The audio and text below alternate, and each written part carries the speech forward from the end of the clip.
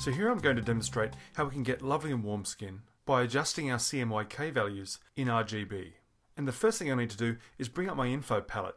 So in CS5 I can either click right here on the eye symbol, or if your Photoshop interface differs from mine, then you can simply go up to Window and click Info, or you can just hit F8. So here in the info palette we have the RGB values, and to the right of it we have the Cmyk values. And when my cursor hovers over the image, you can see what the RGB and Cmyk values are on that spot that I'm hovering over.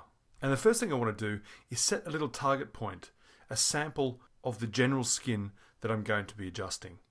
Now on a woman you can either place a target either on her chin or perhaps on her forehead, but not on a highlight, and preferably not on her cheek because it may have makeup on it and it may be giving you an incorrect reading as to the average Cmyk values for his skin type. And if this was a man, then you'd probably want to avoid doing it on the chin because he may have some stubble, and so those Cmyk values would be incorrect as well. So for him you'd probably pick a target point on his forehead somewhere.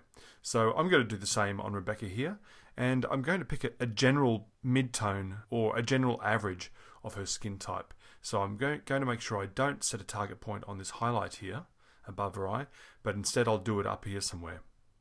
So first of all, I'll get my eyedropper tool up by hitting the I key, and I've currently got my sample size set to point sample, and I want to change that to a much larger sample size, so perhaps 11 by 11 average is a good one. So I'll click that, and I want to hold down the shift key and click to leave a little target there. And that's going to be my little sample point that we're going to gauge our Cmyk values against. And you'll see the RGB values have just appeared in my info palette down here. But I don't want them to display the RGB values, I want them to display the Cmyk values. So all you've got to do now is just click on that little eyedropper icon there and scroll down to hit Cmyk color, and now I'm displaying my Cmyk values for that point. Now I need to bring up my curves adjustment layer, so I'll go down to my adjustment layer icon here and click on curves, and you'll see here that this gradient appears in my curves palette. And down here we have our 3/4 tones, our mid-tones and our quarter tones. So this current curve is representing our full RGB spectrum, and if I click on here we can select individual channels such as red, green or blue, and we have to go in there and alter these channels individually to get our correct Cmyk values. Now this sample point of skin here is currently displaying a Cmyk value of 11, 20 and 13. So what are the correct Cmyk values for good looking skin? Well, the bad news is that there is no exact formula. However, there are a few good rules of thumb. And those are that for white skin, cyan is usually less than half of the magenta. And the magenta always trails the yellow, so there's always a little bit more yellow than there is magenta. For Asian skin, all those values are a little bit higher again, and there is a higher yellow ratio. And for black skin, those values are higher again, and there happens generally to be a higher ratio of cyan in that skin. But this doesn't always apply, so the main rule of thumb that you have to follow is that try and keep what you do as close as possible to the original skin type. So feel free to play around with those Cmyk values to get an improved version of that skin that you're working on. Even without looking at this image, I can see that Rebecca's skin is a little bit cool, a little bit too cool, and it's a little bit too pink. And if I look at these Cmyk values here, now that I've brought up my curves layer, or my curves adjustment layer, I can see we have two columns of figures here. Now this one here in the middle, or on the one on the left hand side, are our current figures, or our original figures. And the figures on the right here are going to be the new figures once we've finished changing those values. But because we haven't done anything, then they're both the same. Now straight off the bat, I can see that the cyan is actually more than half of the magenta. And as I thought, it was looking a bit cool. So what we need to do is pull a little bit of cyan out of this skin. So the first thing we need to do is go to our red channel. Remembering from the previous tutorial that red is opposite of cyan. And to reduce cyan, we need to increase the amount of red in the image. Now what I do is I command click on that target point, and it's left a little anchor point on our curve representing how much red there is in this target area in relation to our curves here. So what we're going to do is I'm going to use my up and down arrow keys to control these anchor points, and I need to increase the amount of red in this image to pull out some of the cyan. So I'm going to tap my up arrow key, which is going to increase the amount of red, and you can see in my info palette that the amount of cyan is reducing, and I'm going to bring it down to about 7%, which is a pretty good amount of cyan for fairly fair skin. What I need to do now is control the amount of magenta that's in the skin. Now the skin's looking a little too pink at the moment. Now remembering that green is in effect the opposite of magenta, I'm going to come down here in my curves palette, come down to my green channel, command click on that target point again. Here's my new green anchor point, and I'm going to increase the amount of green in this image just to bring my magenta down a little bit. So I'm going to press the up key until I'm happy with the amount of magenta in the image. Now that looks pretty good. Next we've got to change the yellow. Now we can see that yellow is trailing the magenta by quite a large amount, and we need to bump that up so it's actually sitting equal or preferably above the magenta value.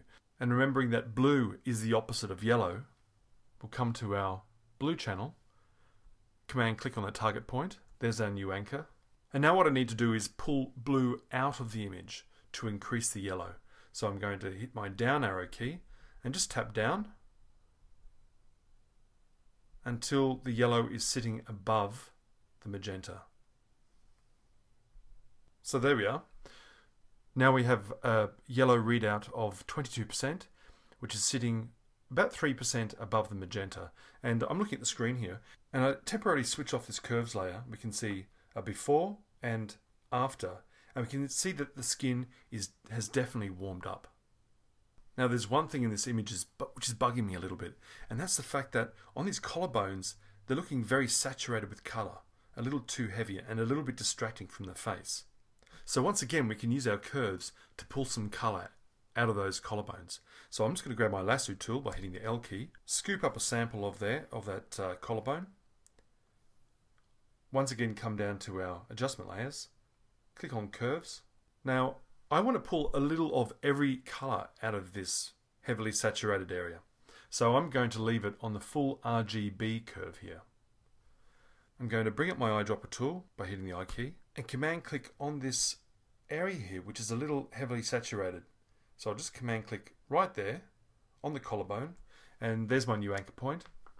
And I'm going to use my up arrow key to pull some of the colour out of that section to about there. That looks pretty good.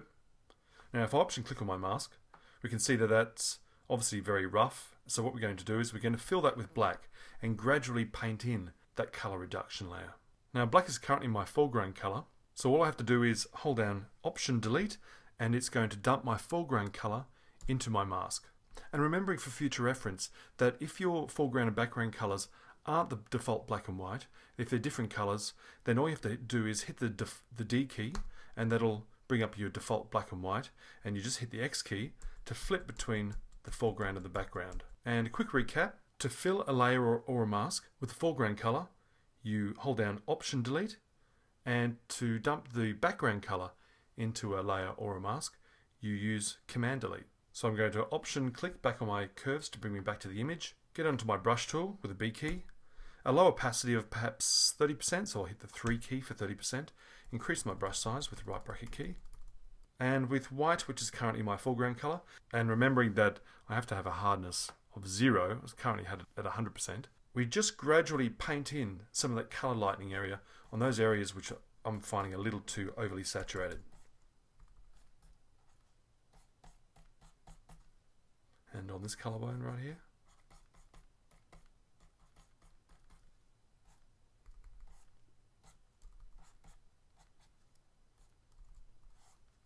Right, I'll do a quick before and after, and that's definitely an improvement. And just a couple of quick final things. Number one, I have my little target area here, this target point, and if you want to remove that in the future, then all you have to do is get onto your eyedropper tool with the I key, hold down the shift key, and click and drag that target point off the image, and it's gone. Also, if you need to remove these anchor points for whatever reason, then all you have to do is click and drag them and pull them off the palette, and they've disappeared. But I want to bring that one back, so I'll hit Command Z. And so there's an example of how you can play around with your Cmyk values using curves to get the best possible result for your skin.